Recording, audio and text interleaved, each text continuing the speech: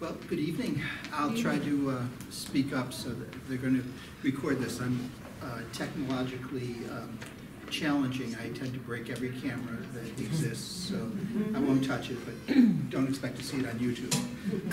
It probably won't work out.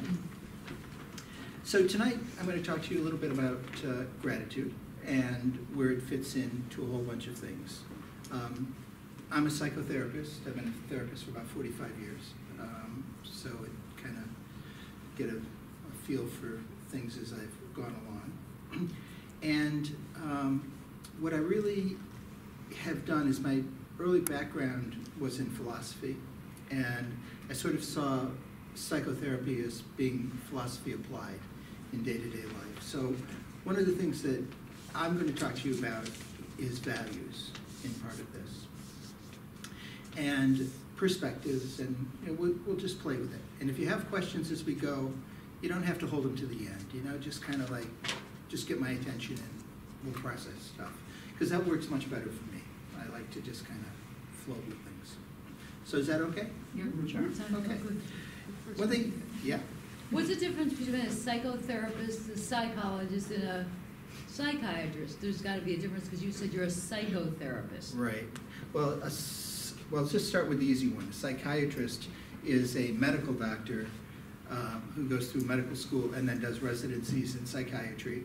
And primarily in this day and age, unfortunately, just prescribes medication. It's kind of, if you see a psychiatrist, you might see him for 10 minutes, or her, whichever, for 5 or 10 minutes while they simply write out a script and say, there you go. A psychologist is someone who has a PhD in psychology, one of the clinical fields, and they are also licensed to practice. A psychotherapist is different than a social worker. I mean, social workers can also do psychotherapy. They have certain trainings as well. But my background was originally in Gestalt psychotherapy. Did a 2-year program in that. My own personal work was mostly in Jungian analysis, and for a while I was the president of the Connecticut Association of Jungian Psychology, which doesn't exist anymore, but that's how it goes. So those are kind of my interests. I kind of gave up on Gestalt. That was one of those expressive therapies, where you get to pound pillows, because I was working at Middlesex Hospital and I had some guy that had been referred to me by the courts, and I had him expressing his anger. He's like, bang, bang, bang on the pillow, and a .38 falls out of his pocket. And he hits the floor, and I went, something's wrong with this picture. I'm in it. I'm not doing this shit anymore. So would you say that psychiatry is more the chemical end of it in terms of our physiological makeups and neurotransmitters, and psychotherapy and psychologists is more the behavioral end of it? That's a fair way of putting it. Yeah, I think there's probably some more nuances, but that's a nice way to look at it. I think that the psychiatry in this day and age, now there are certain psychiatrists that are like Freudian who still do analysis, and Jungian and some things, but for the most part they're really focusing on the biochemistry of what goes on. And APRNs can do this, a similar kind of service as well. You get psychiatric APRNs, so, and physician's assistants. There's a few differences there, but they all can do the same thing with medication. And it really depends. I mean, depending on your background, where you start doing psychotherapy. I mean, I started off at Middlesex Hospital, and I worked in inpatient and outpatient psychotherapy. Started with chronic pain, substance abuse, and schizophrenia. Now, don't ask me how we had those 3 things put together, but I had a psychiatrist that I worked for who was really brilliant. His name was Valandi Manohar. Terrible sexist, but it didn't matter to me because I was male, so, what can I say? Doesn't make it right, but I'm just saying, it was the kind of thing that went on. But he was just brilliant. He was probably the best person I've known over the years in terms of titrating medication, especially with the elderly. He was brilliant. So, let me start with this. Probably I like to draw periodically. I'm an old teacher. I miss chalkboards, you know. I like getting it all over me and things. This is the world, right? The world we see.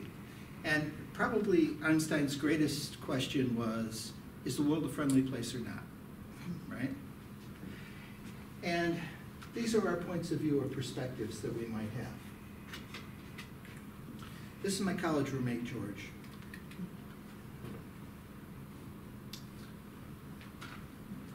Now, I don't mean to offend anyone, but I periodically will swear, so if, I won't drop any F-bombs on you, but just so you understand. My friend George, every morning, would get up and say, life is a shit sandwich and every day we take another bite. He was a pleasure to be around. Thank you. I can tell you, you know, he and I have been friends for 50-something years. And he basically, actually over 50 years now, a lot of therapy, a couple of marriages, a lot of medications. He's much better now. He really is. He, you know, he's not going to be a candidate for, you know, what's her name? Here's the other thing I should tell you. Both my parents died of dementia, so if I start losing things here, you know, just don't worry. Pollyanna? Yeah, Pollyanna would be a good one. I was thinking of Shirley Temple. I couldn't quite get it out on the Good Ship Lollipop. You know, he never made it there, but he did move away from this. And up here, I mean, we'll have Shirley Temple or Pollyanna. You know, everything is wonderful. You know, we just get our fingers caught in our dimples, and everybody's really happy with everything that goes on. I hope that people can see both extremes, but don't get stuck anywhere. I mean, it's nice to be up here and be manic sometimes, but we don't want to necessarily live there, right? All the time. This is a place you definitely don't want to be. You know, nobody wants to be Debbie Downer 24/7.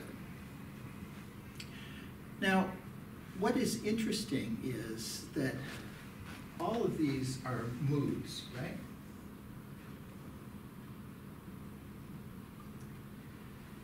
And what changes in terms of the moods are our attitudes. Now, do you know what attitudes are in flying? Okay, I'll take that as no. Altitude, but not attitude. Well, yeah, they kind of go. Attitude is actually the relationship, yes, exactly, between the wings and the horizon or the ground. So it has to do with our leanings towards the ground. And our attitudes are sort of similar. It's kind of like, what's our relationship to our grounding? And, you know, are we going to crash and burn? Or are we going to sort of soar? So one of the things we'll be talking about is an attitude of gratitude as we go along. And the attitude is what lifts us up and down. And what we know in terms of all of this research is that gratitude is the single most important attitude you can have in terms of raising your level of mood. People that practice gratitude regularly, and I am not a neuroscientist, but I will tell you there are changes that happen to the brain in terms of the telemeters on the ends of the synapses that fire. People report better sleep, less anxiety, less depression. And it's not that hard to get to in terms of if we practice gratitude. And we'll kind of talk about how we can do that as we go along. But I want to start here just in terms of this because there's also a whole series of work that's being done by Brene Brown, and you may have heard of some of her work. And she is taking a look at what gratitude does in terms of shame and empathy, in terms of the thing that goes around her kind of connection. And shame over here is anchored in fear for the most part.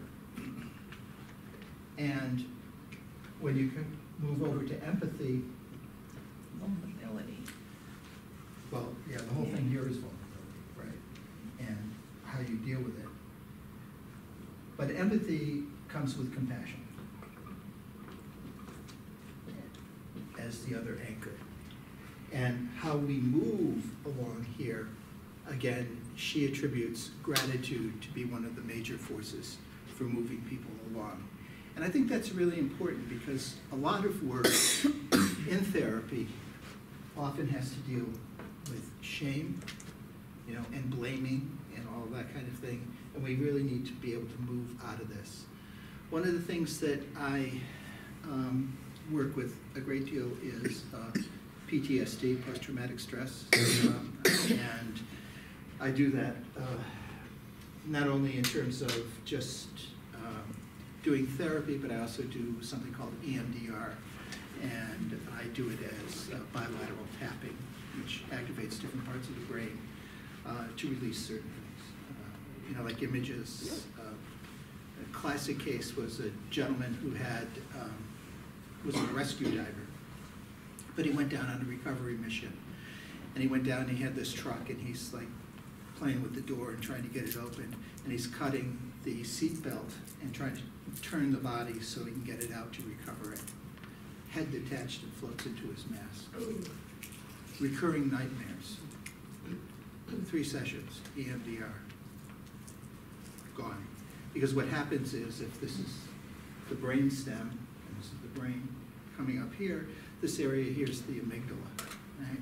This is where the fear, freeze, flight, all kind of go, and images get stuck.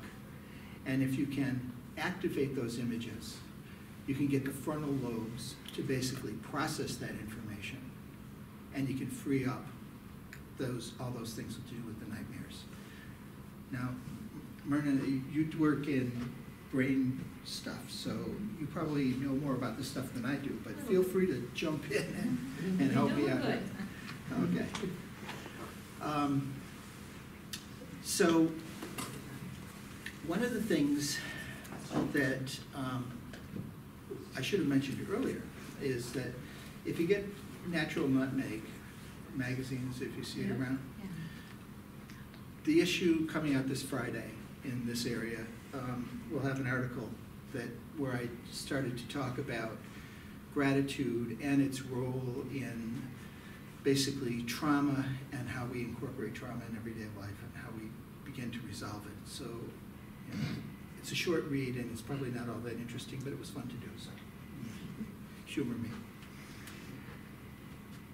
One of the things to do with that article had to do with this, and that is that I'd mentioned earlier that my parents had both had dementia, and my father died about 4 years ago. My mother died just almost 2 years ago now. And she had Alzheimer's. He had a temporal frontal lobe dementia, and he also had aphasia where he couldn't find language.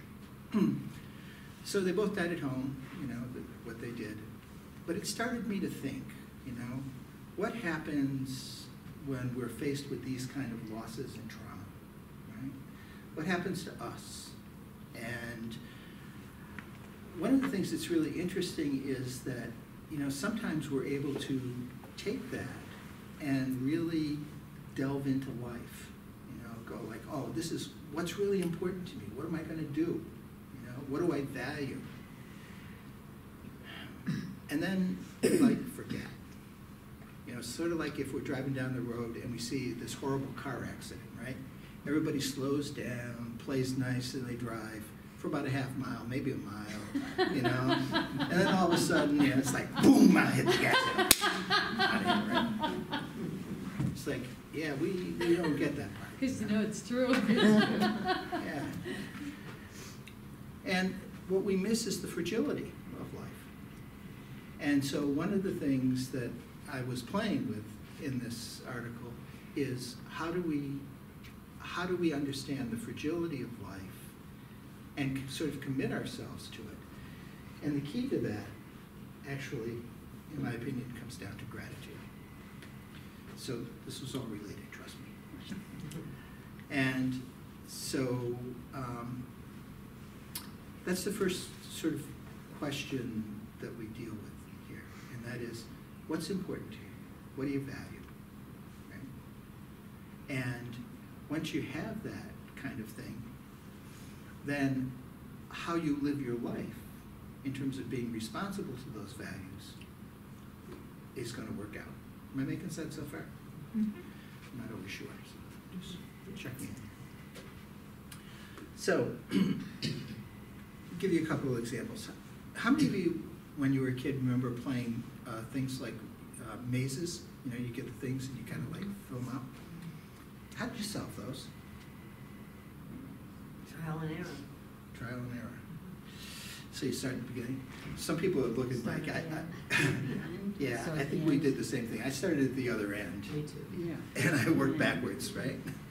And what I found is that that's a nice little metaphor, if you will, for what we need to do. If we know what we value, if we know what is important to us, then every place along the line where we're stuck, we can make the right choice, right? Sometimes I do couples therapy, not very often, because I'm,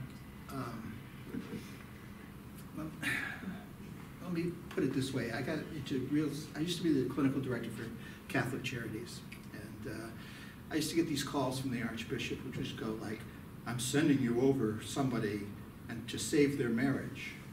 And I was like, you want me to send them to somebody else? No, I don't do that. I don't save marriages. I'm sorry. I'm interested in people being healthy, right? And so I'm a little bit like Woody Allen, you know, when they're sitting in Annie Hall and they talk about a relationship being like a shark. It always has to be moving forward. If you got a dead shark, bury it. I mean, that's it, you know, that's not. So if you're making it into my office, chances are you got a dead shark and we're not going to have a lot of fun, you know. I'm going to send you off somewhere else because that's not what I do. But if you're in a relationship and you're making it to my office and what you've said is, these are the things that are important. Fidelity is something important. Telling the truth is something important. And then you tell me that every step along the way, you don't act on those things, then don't tell me that these things are important to you, right? Because it all has to translate into action and behavior. And if it doesn't do that, then it's meaningless, right? And so I don't play that game really well. You know, it's like if you tell me one thing and you're doing something else, you know, we're not going to make it. So are you of the mindset that actions really do speak louder than words? Yes. Yeah, we do. Yeah. I'll give you an example of this. I worked with a nurse. I worked for United Technologies for a while. And she was a really, I just love this lady. Anyway, her name was Gladys. Gladys comes in and she's got a broken arm and a black eye. And I'm looking at her and I go, like, what happened? She said, I fell down the stairs. Gladys, I've known you for 3 years now. I've watched you walk up and down the stairs. Who pushed you? And she says, my boyfriend, but he really loves me. Now, I have to tell you, that doesn't work for me, right? Love is not pushing somebody down a flight of stairs. I don't care how you phrase that. That doesn't work, right? So, yeah, I have to say that I do look at behavior. I want to look at behavior in context, but behavior is probably the most important thing. The other thing is that in terms of some of the work that I did, I also worked for the Department of Developmental Services. So I worked with mostly the families, but also individuals that had intellectual and developmental disabilities. And I can tell you that behavior, which is what I had ended up writing sometimes our behavior plans for people with autism and that kind of stuff, they have to be anchored in positive things. Can't be anchored in this, you know, we're gonna whack you on the hand every time you don't do X, Y, or Z. And hopefully you don't make them so that everything is related to food, because otherwise you got everybody that's running around, you know, with an eating disorder afterwards. You don't need that either. So you have to do reinforcing positive behaviors as we go. You can't reinforce negative behavior, like throwing somebody down a flight of stairs. So I digress. So,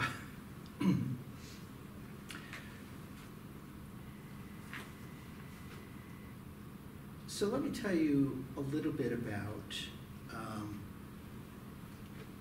a couple of things in terms of people that I've known over the years in terms of gratitude. I worked with a fellow by the name, he was one of my mentors, his name was Lee Silverstein, and we ran a treatment center in Greece.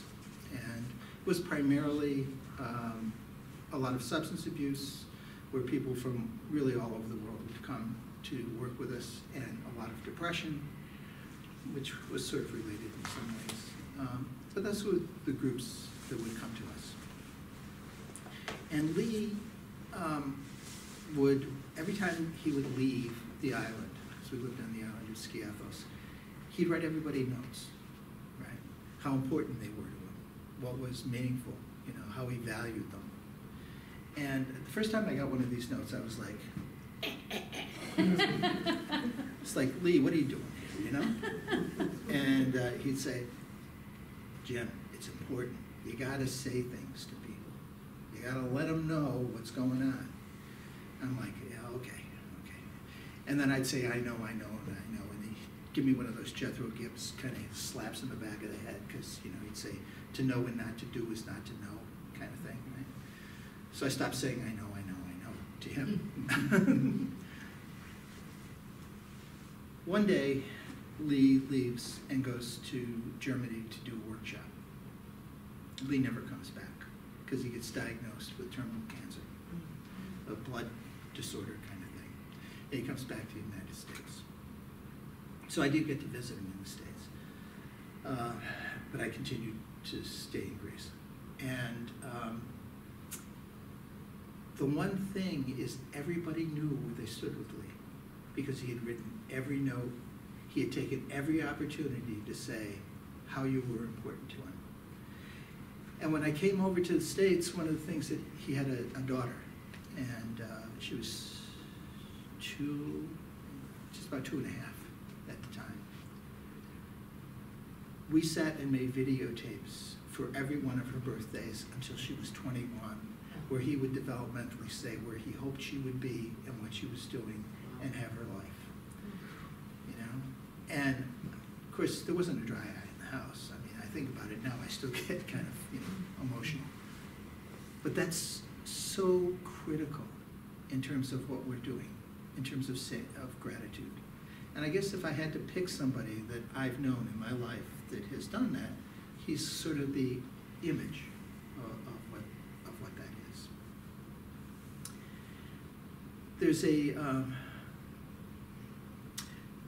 There's a Benedictine brother, and his name is David Stendhal Ross.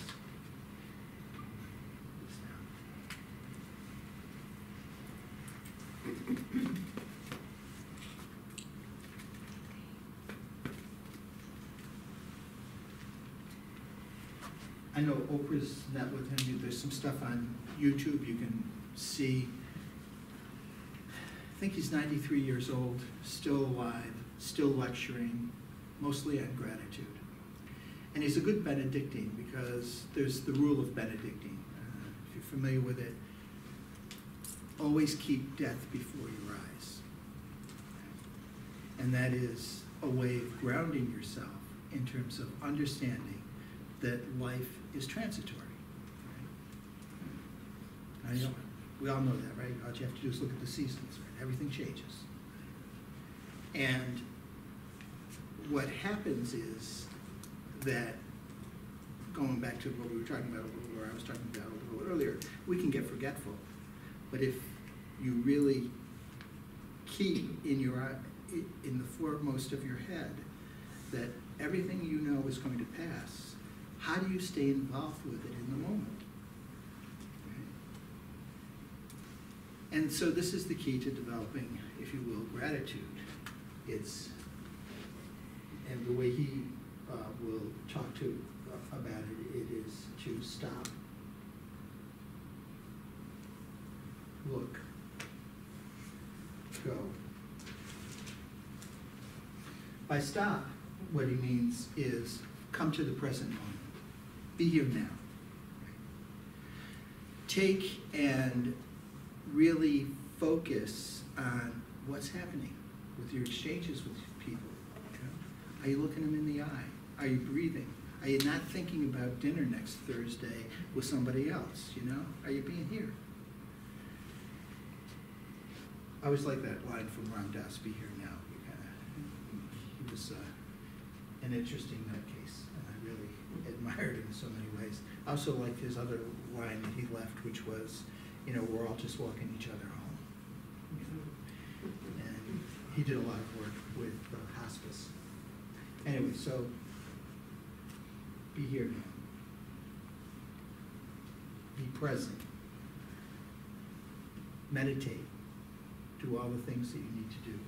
Look is, again, paying attention, listening, using your senses to be engaged in this moment. And go, I think you'll like this one, is what kind of action are you going to take that supports that. And that's probably it in a nutshell, you know.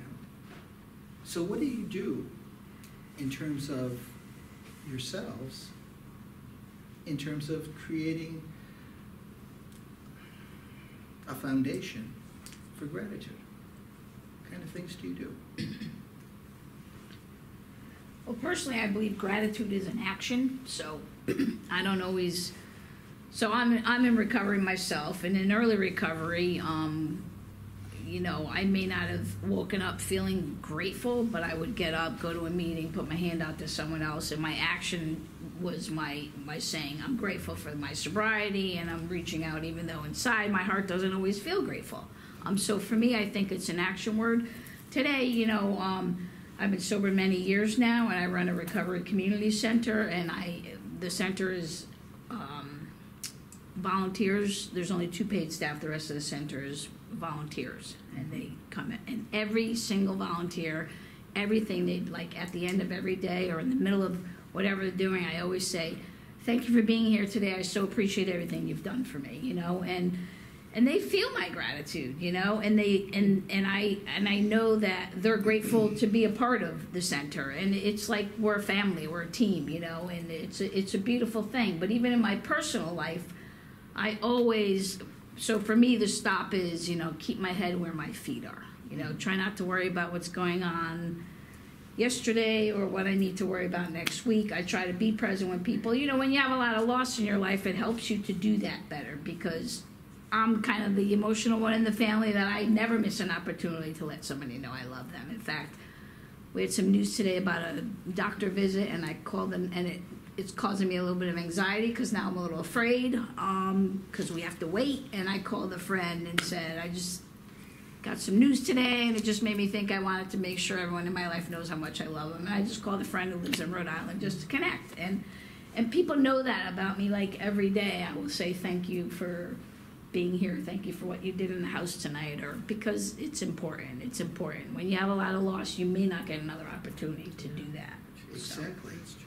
Thank you for sharing that kind of stuff, and I don't mean that in a trite way. I mean that what you're doing is really important, and 12-step programs have a way of starting with basically gratitude.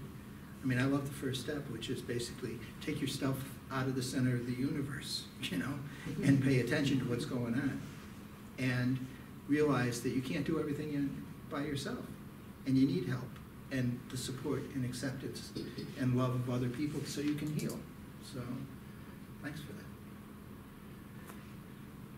Yeah, one of the things that you learn in those 12-step programs, if you will, and other places is this. You probably learn a lot of different things, but I'm going to start with this. And that is, the first thing is recognizing what it is you feel.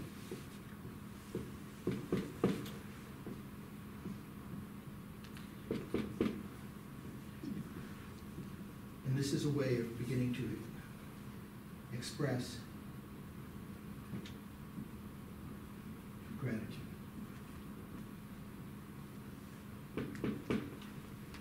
I feel when, and it means to me. Nobody can tell you how you feel. That's an internal process. Only you know what that is, right? Mothers were great at this. I really feel sick today. No, you don't. Now, I'll tell you what an asshole I was, right? I was in 5th grade. I grew up on a farm. And we were playing football, waiting for the bus. I think it was detained or something, but you know. And Tommy fell on my arm. I heard it break. I felt it break. I'll be damned if I was going to cry, right? So I kind of get up, pony up, go to the bus monitor and said, Tommy fell on my arm and broke it. No, he didn't. Get on the bus. So I get home, right? My mother's like, go do your homework. We're going to bed. I was like, no, Tommy fell on my arm and broke it. No, he didn't. You know, go do your homework. So this is what this jerk does. I go into the room, I throw my arm over the side of the bed, right? A couple hours later, my father comes up and is like calling me. And I didn't miss a lot of meals when I was a kid, and I still don't miss many meals, right? So I'm not coming out. And he comes to the door and he just about breaks it down. I mean, my father was a really interesting guy. I didn't realize that French doors had handles on them until I was about 16. I just thought you threw, people through them. But anyway, so I get out. Now I'm pulling my arm up, right?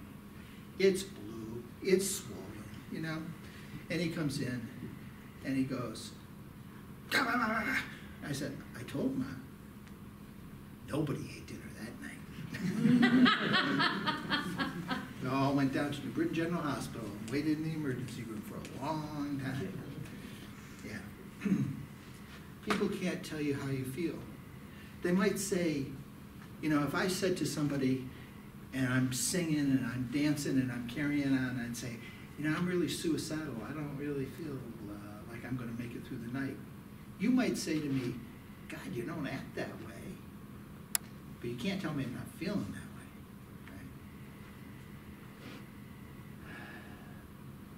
Right? What is really helpful is people can debate the meaning that we put to something. So, give you an example. I worked with a woman who was a great mentor to me, doing some employee assistance programs. But she would come in and she would say, listen, we're going to do a training. It's going to be at an insurance company. It's going to be about an hour long. They're going to give us, figure we're going to lose 10 minutes on either side. I want you to do something didactic. We're going to really get it done. And so figure, you got a good 40 minutes, 20 minutes. Put something together. Okay, now we used to do a lot of this stuff, so it was kind of cut and paste and do things. She comes back the next day. Did you get to work on that? Yeah. Okay, here. No. She walks out of the room. No is not my favorite word. I don't know about the rest of you, but then, no, it was not the word. And she would come back in, and I decided, well, I'm gonna start the behavior. I feel really angry and upset when you ask me to do something, and then you come back in and say no, and then you come back like another hour later and say, yeah, we can do this, this, and this, and that's good. But you're driving me crazy, and what it means to me is you don't value the work, you don't trust me, but blah, blah, blah. I don't know what was going on with my interpretation. She stops me dead in my tracks. She said, that's not what I meant. Like I would know, right? And she said, she goes into this long explanation about how she grew up in Miami. And she lived in a hotel. I didn't know people lived in hotels. And her father played the dogs and the ponies, right? So he would come in, and basically everything was no, right? No, you're not taking the food money. No, you're not taking the piggy bank. No, you're not taking anything out of the house to pawn. No. Because you can always come back from no, when you put it out here. I mean, there's a reason we do say no. So, my infinite wisdom say to her, it'll work a lot better for me. Why don't you just say, I'll take a look at this and I'll get back to you later. And she goes, oh yeah, I can do that.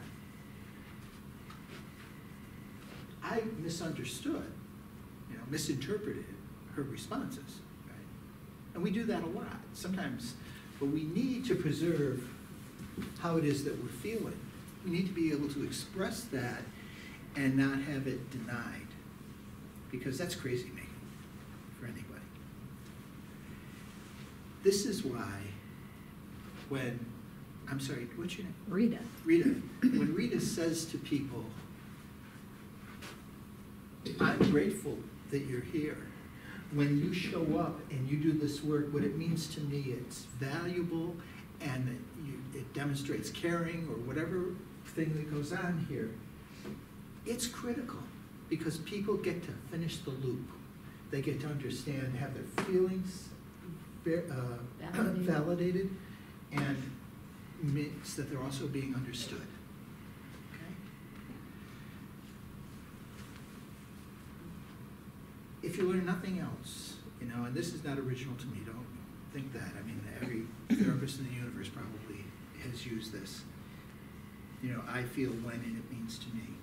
It is important in terms of expressing who we are and relating to people. It's getting connectedness. I mean, when we were talking down here with some of Brene Brown's work, it is that connectivity that is critical. Because what else is there between people? It's us, between people. Right? Okay. As you're wondering, just doing a little time check here, because I talk too much sometimes. Any questions so far? Yeah, I just got a quick question because, today's environment, there's a lot of millennials who are glued to their cell phones and their technology so much to the point that it's almost like they don't have empathy, they don't make eye contact. So my question to you is, how do you deal with a generation raised on technology that can't even make eye contact with you and are totally detached from their feelings and their human qualities? How do you deal with that, and do you see that? Well, you know how to go right for the jugular, don't you? No, it's come up in my, my life, and I'm sure everybody else's, and it must be striking to somebody like you in your field. Well, I have a grandson who's on the spectrum. Yeah. So it's like living with Donald Trump 24/7. So if you're Trump supporters, you can all leave now. It's okay. I won't be offended. But it is really difficult when someone is just so self-absorbed and isn't paying attention and is out of touch with the natural order of things, the natural world. That is, it is difficult. And this is how we start. This is how I start, to talk about feelings, to have experiences, to get some kind of an engagement. Right? And once you start with that, there's hope. Most people understand suffering, because even, especially people on the spectrum, which I'm not saying that millennials are on the spectrum, but let's just use that as an example, know when things aren't right. And if they can be engaged, in a really heartfelt way, sometimes it's just beginning with touch, if they can tolerate touch, to make connection. It's really, that's the turning it around. See, that's just the issue, is it's not just people on the spectrum. No. I consider a lot of you go down to any college town, and even where I work, I consider them, I call them walking zombies, because they're completely out of touch. They're being denatured by their technology. They think they're a machine having an electronic experience instead of a human being having a spiritual experience while they're here. And they've totally denatured all their human senses, even to the point where they don't even have the social skills to go to a supervisor and say, this is wrong, as long as their little world is in their little whatever they do. When you have adults who are not on the spectrum or walking around and cannot pull themselves from their technology, there's something wrong. So how do you get those people who are supposedly normal back to their true normal? That's the new normal. That's the normal for them. That They is the think new we're normal abnormal. now. Yeah, Because I wish I had an everything's answer to We're that. not on our I phones could enough. just Yeah. flip out there. I mean, I don't have an answer for that. What I do is I try to play with people, right? Try to engage them in some way. It might do. Can I, there's no answer. I don't have anyone's answers for anyone else. I can tell you that we have kids and our son was, this is a generation they're raised in. And I find ways to connect. So he likes electronics. He likes to make music on electronics. So I'll find any way I'll learn all about what he likes to do with his electronics, and we'll spend time with. So now he makes a playlist for us at Christmas, and he tells us why he likes each individual song. Or we'll say to him, what do you do on that thing all day? Can you show us? And he'll say, well, actually, I taught myself how to code. I'm creating this video game. So, the world is different today. I think, a lot of times they use those things because it's a pretty scary world out there for a kid. And they learn to remove themselves completely with their electronics. It works for them. I don't like it. But we've been on the end of where we've given them a grief and it just pushes them further away. So now I'll do anything I can to learn about his world, and I'll engage with him in any possible way. And when I do that, they come to us. We do this music program, so we bought him this music program, and now he shares with us what he's doing on his, he makes TikTok videos, but he hasn't blocked us out. He told us about it and showed us how to get an account, and we can watch the videos. So we try to connect with them any possible way we can, because I agree a lot. I don't like what I see in the world, and I think we need connection, but I also know that there's a reason why they find safety in that, and I just try to find a way to kind of connect with them. When you have them one-on-one and they're on their phone and you're in the car with them, you could use the I feel thing in a nice way. Totally. Yeah. I really feel like, I would like to talk to you. Yeah. When you're on the phone all the time, I can't do that. It makes me feel like, we're not connected. Yeah, Do great. you think Perfect. you should put the phone down for a little while? Yeah, but this is fine because we're adults and you're speaking, I assume, of children. No, Well, they're not 19, when 20, adults 21. themselves. Yeah, 20s. Right. See, But that's anyway, just an issue. These are adults. Right. We're grateful when they get off the phone. It's about gratefulness, That's right. Well, That's right. the other thing is, I'm with you. the old thing that we used to always do, why don't you invite somebody to dance? Right? Oh, yeah. I mean, people move. We're still human, Music moves people in ways. In terms of, you talked about a spiritual journey. Remember St. Ambrose, right? To sing is to pray twice, right? Because you just kind of get into this stuff. All right. So you're kind of getting the idea. Oh, I'm sorry. To finish up that maze analogy, it's where we're going. That one of my favorite things. Sometimes it's under duress. Even is where are we going with this? And the behavior. I feel very good about what you've said so far about gratitude and that sort of thing. But back to the maze is you look at the end of it, because where do you want to be? Is it going to be constantly, when you check yourself, are you calling names like someone you mentioned earlier? Where is that going? It doesn't end well. It's not sustainable. The love and the compassion is sustainable. That's what's going to lift people, not the negativism. So where do you want to be?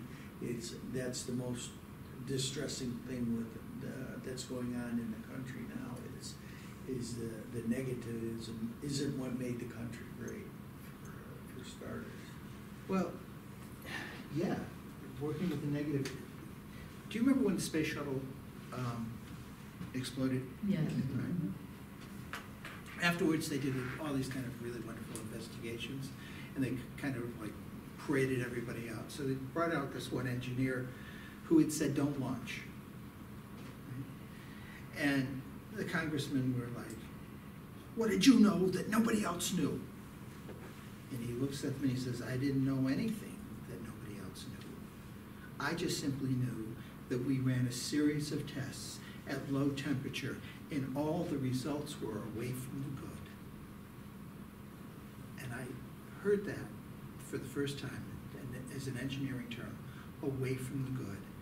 Is what we're doing moving us to where we want to be, or is it moving us away? And that's the key, I think, to the behaviors. You know, where are we going? Are we going towards the good or away from the good? And I don't think you stand still. We like to tell ourselves we stand still, but you don't. You're either moving forward or you're moving backwards, right? Right. You don't stay stagnant. It's just... No, we're constantly in motion, right? And if we are standing still, the world is not, right? Everything changes. Sometimes I tell stories because people remember them better, right? So there was this fellow by the name of Peter Chang. He used to run a restaurant down in New Haven in the 70s, was into the early 80s. It was called the Mandarin House. People would be out and in front of the street, down the block past where the YMCA was, around the corner from Partners, I mean, just all the way down, right? They'd be out there waiting to get in. And Peter would go up and he'd put a closed sign on the door on Friday night. Or you'd order something and Peter would go, like, I no cook. And Peter, being from China, you know, everybody in China shares meals, right? Not like some of my experience with a lot of my American friends who like sit down and everybody orders their own meal and then they eat it. They don't share it, you know? And with Chinese food, the first time that happened to me, I was in a group that went out afterwards, you know, it was a therapy group. And I'm tasting the food, you know, and I'm thinking, oh, they ordered this and this. So I ordered something that would complement it, and then I didn't get to eat any of the other stuff. I was like furious, you know? I was like, oh man, what's wrong with these people? Well, Peter had a way of not holding on to much staff, right? Especially when somebody would order something and he'd send them out something else because he didn't want to cook whatever they ordered. So my friend Susie was going to school and at Southern, and she was getting a teaching degree, and worked with him and her friend Pam. They were always there, and she had a baby, right? And Peter wanted to see the baby, and so Susie had a real sense of humor.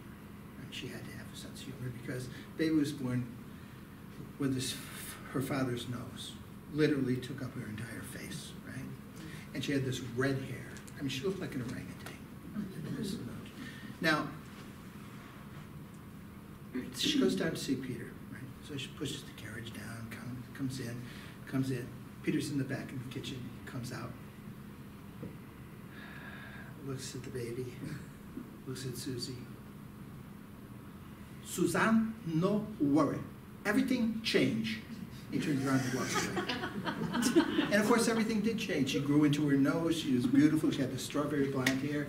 She went into all kinds of interesting things, got a full ride to Rutgers, you know. A few years later, she had a sister, Corey. Corey was born with blonde hair, her father's nose, and looked like a gibbon. But everything changed, you know. Everything does change. Does it change for the better? I don't know. That's where we have to be responsible and take action, right? And responsibility means a lot of different things, right? It means eating well. It means exercising. It means being engaged with people. That's being responsible for who we are. Looking after our own health. Being concerned about the plight of other people. That's all being responsible. Right? Speaking our truth as we understand it.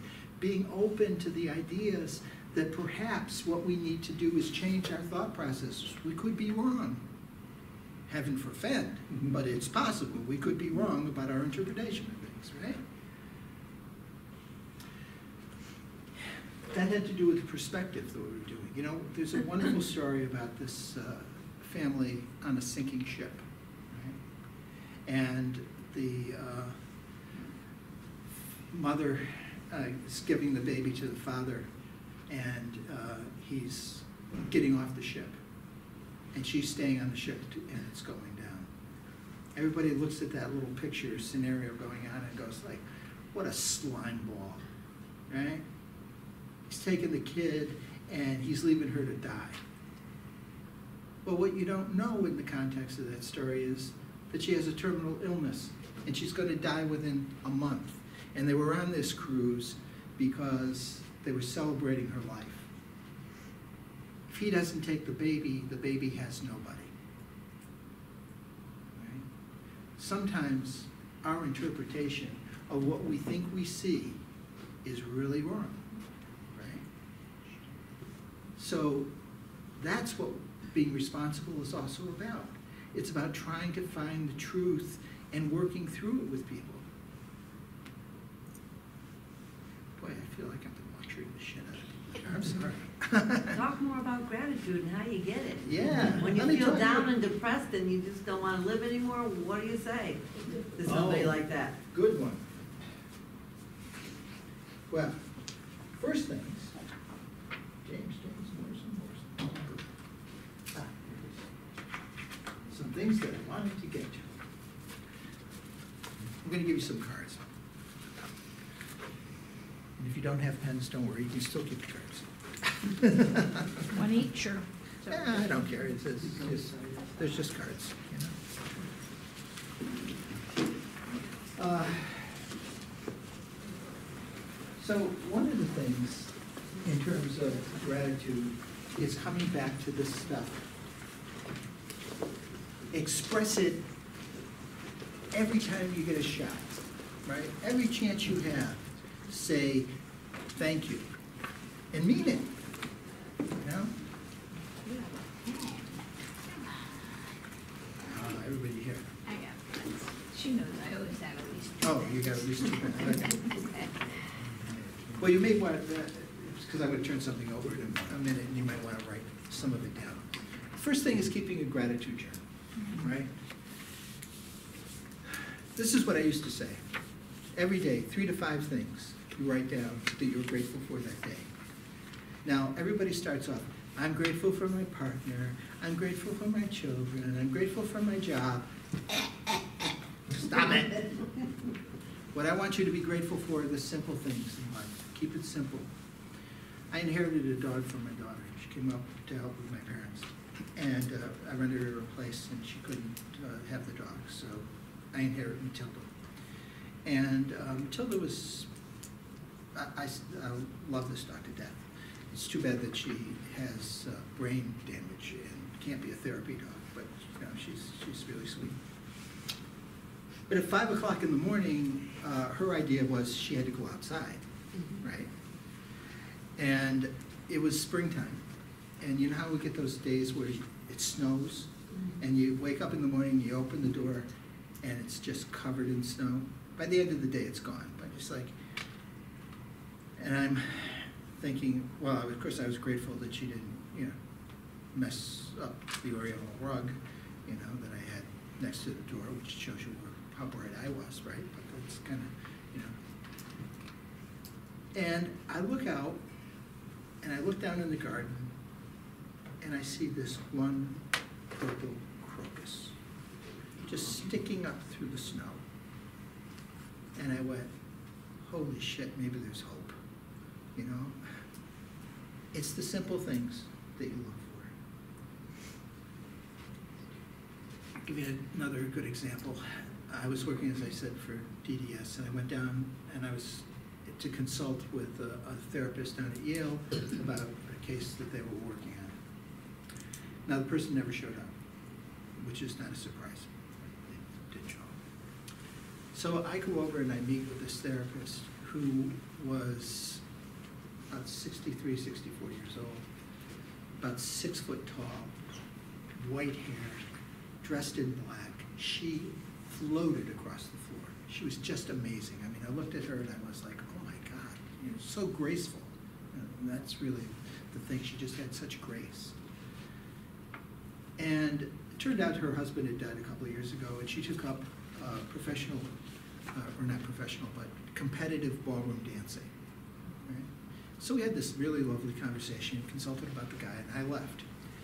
Now, I wasn't doing so well. I'm walking with a cane. I have back problems, you know, at the time, and I'm going down. I'm leaving what was basically the front of the hospital, going to the Ayers Garage, which, if you're familiar with New Haven, it's the one that goes across Temple Street. So I'm crossing Frontage Road, and this guy sees me coming.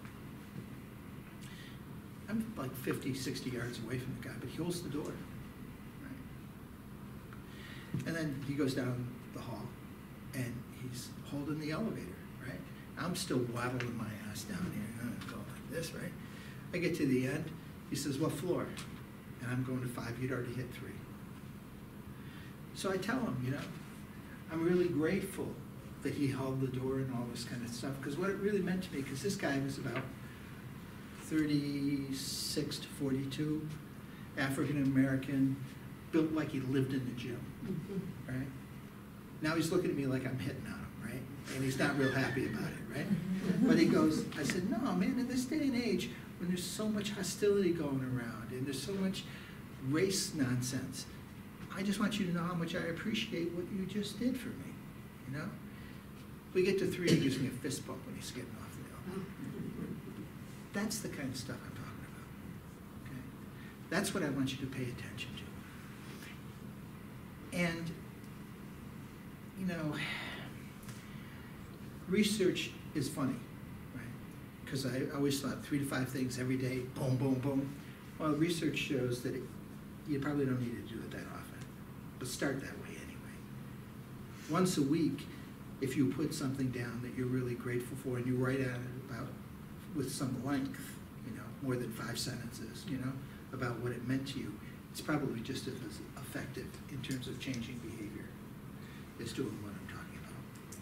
But start there, right? Start a gratitude list for yourself. Other ways that you can kind of do things is beginning with meditation, you know. Now, if you don't do meditation, just do breath work, you know.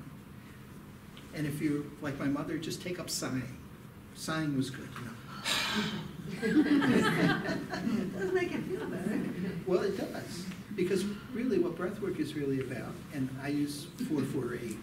I tell people, take a breath for the count of 4, hold it to the count of 4, exhale to the count of 8. What that does is it activates your sympathetic nervous system. That long exhale really just kind of heightens it, right? I also tell people, do not tattoo it on your hand, because I had a client do that, right? Said it was so effective, and I'm like, you don't have a magic marker, you had to have it tattooed on your hand, you know? I mean, I could think of having a lot of other things tattooed on your body, but 4-4-8 was not one of them, you know what I'm saying? Just me. I don't want you to think I'm not without judgment. I am. All right. So, one of the things that, you know, I talked about with Lee is writing notes. I mean, a really heartfelt, thoughtful recognition of what you're grateful for with an individual. The other thing you might want to consider is, I used to teach at Southern, and I taught philosophy, I taught ethics. I kind of gave up after a while because people were cheating on the final exam. How do you cheat on an ethics exam? Really, you know, I mean, just... And then they argue with me when I'm picking up their exams and I'm ripping them up, you know, these little blue books we used to have. I was like, really? We're not even having a conversation about this. You failed. That's it. So, anyway, I carry 3x5 cards with me. And I still do, although I have bigger cards now. And, you know, I'd write stuff down and I'd put it in my pocket, and then I could come back and I could kind of revisit things. But if you carry things like that, 3x5 cards or something like that, write stuff down and give it to people. Go like, damn, I really appreciate what you did, you know? And for something, it might be as easy as, you put down the phone and came to dinner, man. And we actually had a little bit of a conversation. One of the things that Brene Brown started to do with her family in terms of wanting to create some gratitude is that they did grace. Now, some people do grace for every meal. Incorporated in that, what are you thankful for today? Right? And when she stopped, they had to go somewhere, the kids started like, oh, no, we have to say what we were grateful for today. She was like, I want to get out of the house. No, but she stopped and did these things. Those are the things that are key. Remember that gratitude comes from the Latin gratus, right? Which is also related to gratia, which is the root for grace. So gratitude and grace are tightly linked,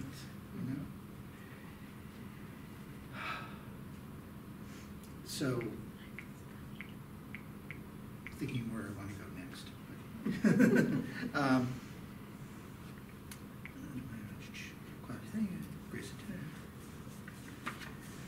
The other thing in terms of going back to one of the things that I had mentioned earlier was always keeping the perspective of, keeping death before your eyes, knowing that we really need to do something in these moments, right, that makes the connection, that supports life, that supports what we value that's important. So one of the things that I did, and you probably can't read my handwriting because I generally can't. I was in court one day. I had to, it was a DCF case, and I was there actually to support DCF on some level. But the attorney was such an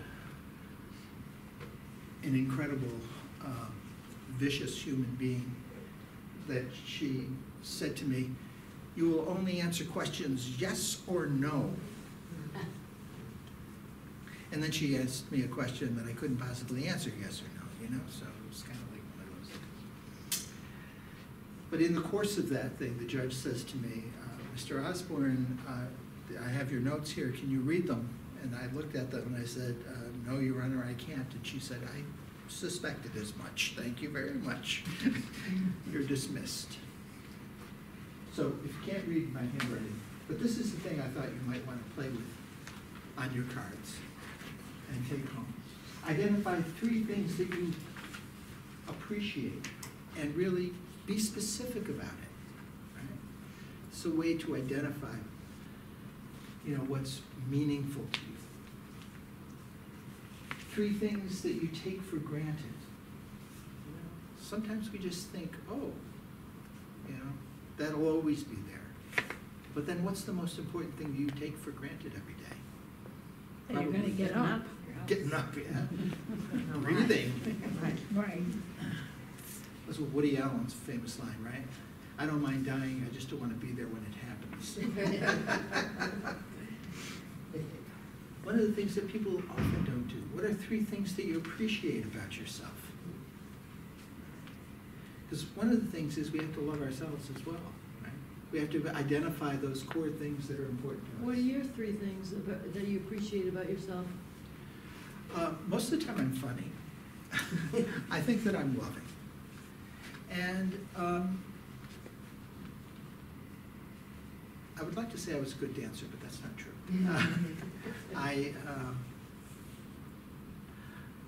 And this sounds arrogant, but I think I have a good mind, in terms of the way I think. And I also really try my best to always be present with people, So, which is sometimes, this is one of the things that when people, in this day and age, you go to a therapist, everybody's on a clock. I'm not real good about clocks. If I'm with somebody, I could be over an hour.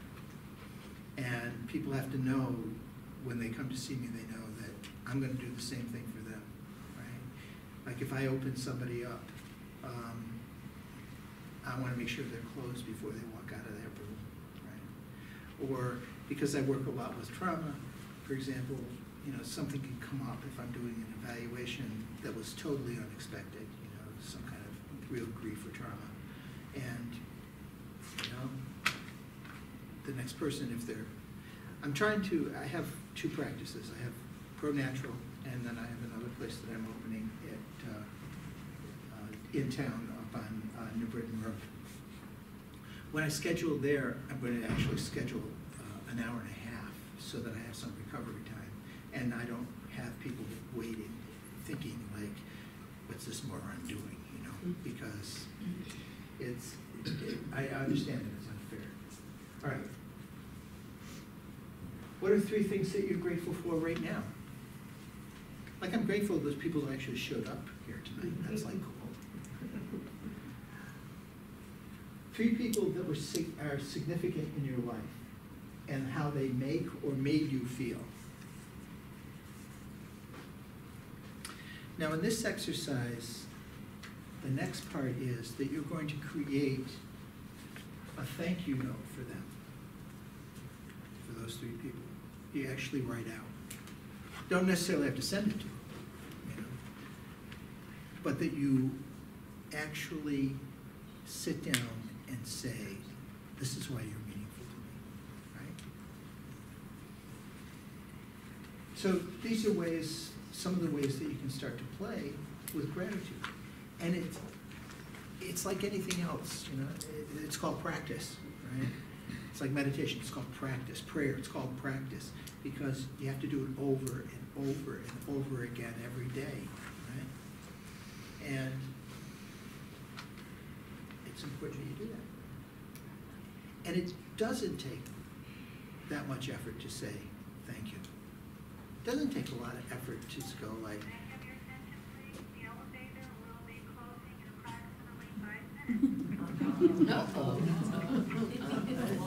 no free rides up and down anymore.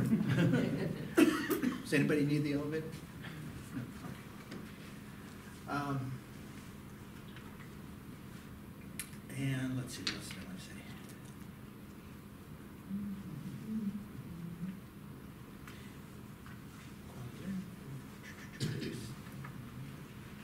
Oh, this is another exercise that is sort of interesting that you can incorporate, and that is to pay attention to what do you hate to do. Right? Yeah, write that down. Oh, I hate getting up in the morning. That'd be my grandson. I want you to drive me to Hartford every day because I can't possibly get on the van. Keep dreaming. And then once you've identified what it is that you hate, find the opportunity that's in it. What's hidden there? What's the gem? Right? Because there's always something that we can find that kind of gets us going, right? And if we believe that everything is a lesson, which I happen to do, then what am I learning from these things?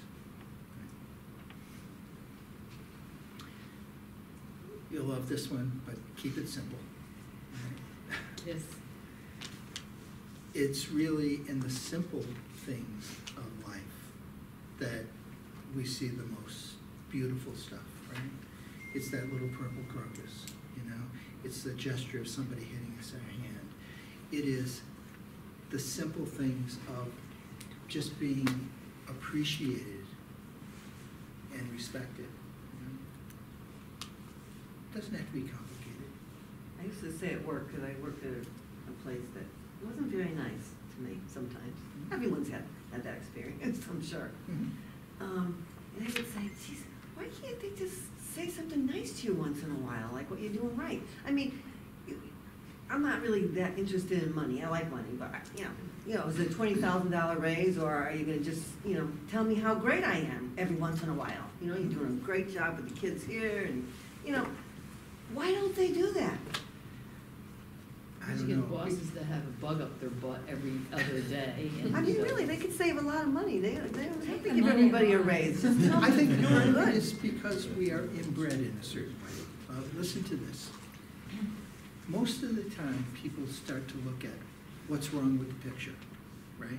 We have to fault find, or we have to find out what goes on. Now, back in the day of being cavemen, it was really helpful to remember, if I go right, there's a saber-toothed tiger that's down the road, but I don't want to go there because he like ate most of my relatives, right? So, you know, we pay attention for survival to like what's wrong, and let's not do that. We have to train ourselves to go like, what's right? But these are the big bosses that, you know, they're administrators, and they should be smart, and they should know these things. Oh, really?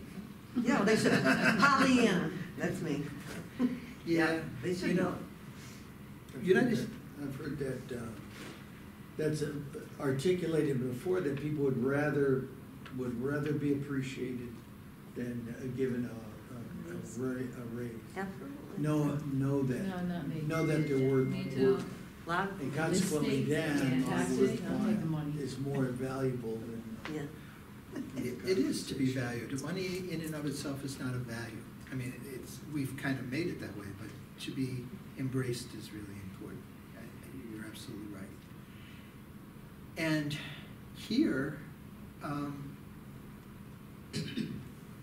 well, I lost my train of thought. It was something you said too that I wanted to. Why don't they know Oh, yeah. to manage people? So one of the They things. tell them everything they're doing wrong. Yeah, you're gonna like this. See, Rise when I to worked the for level of United the town. Technologies, United Technologies had its own day treatment program for substance abuse. It wasn't out of the generosity of their heart, they were self-insured. So back in the 70s and 80s and into the 90s, we used to send people to what was called euphemistically the Irish Alps. So in Vermont and New Hampshire, there were a number of 30-day treatment programs that cost an arm and a leg to put people through, right? So they decided they would open their own day treatment program. And it was interesting and helpful, because they figured they could put people through that, you know, multiple times for what it would cost them for the one time, and they weren't getting the best results. One of the people that ran that program and ran some of the family components of it used to, not knit, what do you call it? Crochet. No, when you do Needlepoint. Needlepoint, thank you. And she had a wonderful thing that was in her office, and it said, "Don't should all over yourself." And I looked at that and I went like, yeah, shoulds, I don't know about shoulds. Makes you feel bad. Yeah. Well, because they're always pointing fingers, right? You should do this. You shouldn't Well, do somebody it. else isn't gonna beat you up, you beat yourself up. Right. Yeah, how bad is that? I should have done this for this person, I should have done more, I should have. You're right, it's not good. So one of the things that we'd have to go with gratitude then, and I mean, it's part of the package, is forgiveness, right? We have to look at, we're not gonna know everything, but how do we forgive ourselves and accept, this is where we are now, and this is where we wanna go, if we have a goal, how do we get there? Without doing all of the beating of ourselves. Because that's a no-win situation. It's a no-win game. Well, sort of danced with gratitude in some ways here. Probably other ways that it could have been done, but we did it this way for now, so play. If you have We're thankful questions, for that. I'd like to, you know, I'll stay after and answer things if you have to go, and entertain questions. But I want to but here's the other thing. I'm going to do this real quick too. And I told you that language also shapes the world that we see, okay? And one of the words that is my pet peeve, some of you know this, is the word thought. In philosophy, there's a school of thought or study called ordinary language philosophy. And it really dates back to logic and putting things together. It's not particularly original, even though in the 20th century everybody thought it was.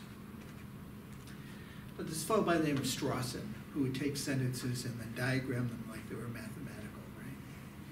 And so he would kind of get something going along, and then somebody would go, but,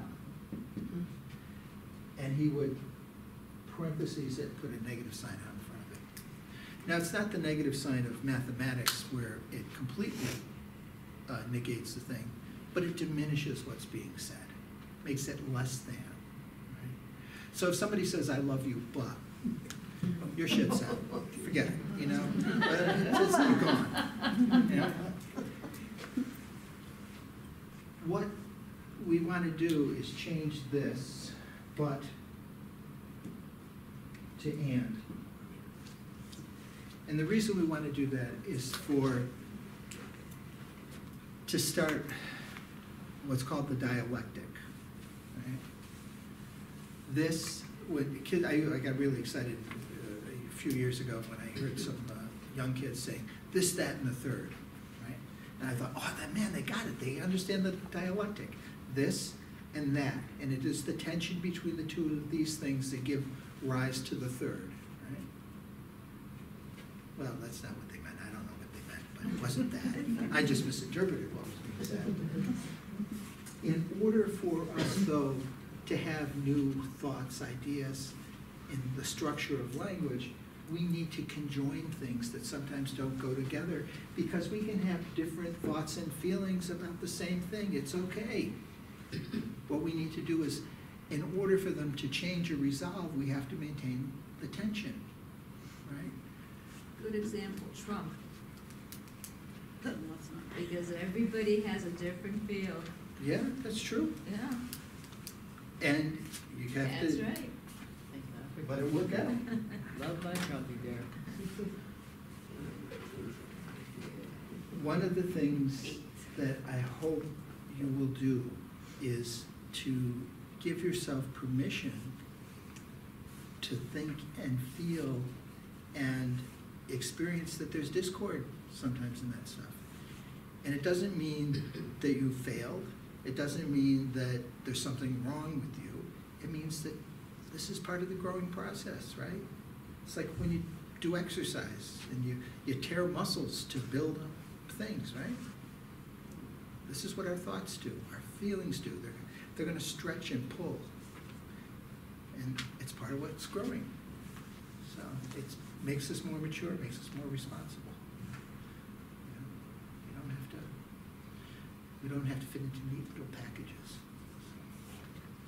Thank you. So anyway, there's cards if you need them for me, if you want to know about it. There's some, these are books that the library put out that said that they were all about gratitude, and there's some, on kindness, loving kindness. There's all kinds of great people. Google gratitude on YouTube and you'll see all kinds of things. If you get a chance to see David Sandel-Ross, take the opportunity. He's really cool. And Oprah did she did these soul things. Soul Sundays, Super Soul Sundays. Yeah, she had him on. She's had Brene Brown too. Yeah. Those are really good. Better than going to church. Sorry. I mean, to offend anyone. Well, every day is church. I mean, yeah, think of it that way. It's Thank your you. relationship. Thank So, you. Thanks, guys.